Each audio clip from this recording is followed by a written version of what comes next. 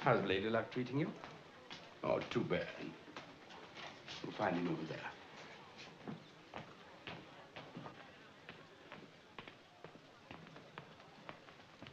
Monsieur Rick? Yes? Could I speak to you for just a moment, please? How'd you get in here? You're underage. I came with Captain Reno. I should have known. My husband is with me, too. He is? Well, Captain Reno's getting broad-minded. Sit down. You have a drink? No, of course not. Do you mind if I do? Oh, no.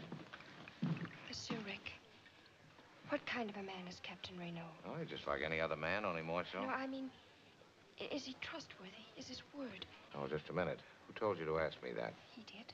Captain Reno did. I thought so. Where's your husband? At the roulette table, trying to win enough for our exit visas.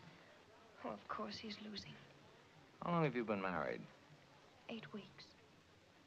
We come from Bulgaria. Oh, things are very bad there, monsieur. The devil has the people by the throat. So, Jan and I, we did not want our children to grow up in such a country. And so you decided to go to America? Yes, but we have not much money, and traveling is so expensive and difficult.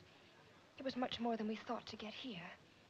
And then Captain Renault sees us, and he is so kind. He wants to help us. Yes, I'll bet.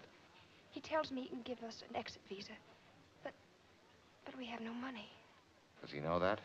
Oh, yes. And he's still willing to give you a visa? Yes, monsieur. And you want to know? Will he keep his word? He always has. Oh.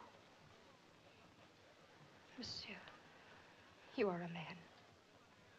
If someone loved you very much, so that your happiness was the only thing that she wanted in the world, but she did a bad thing to make certain of it, could you forgive her?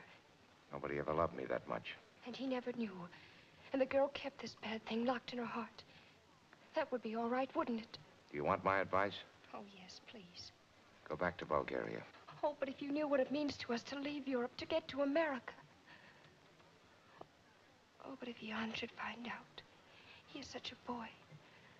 In many ways, I am so much older than he is. Yes, well, everybody in Casablanca has problems. Yours may work out. You'll excuse me. Thank you, monsieur.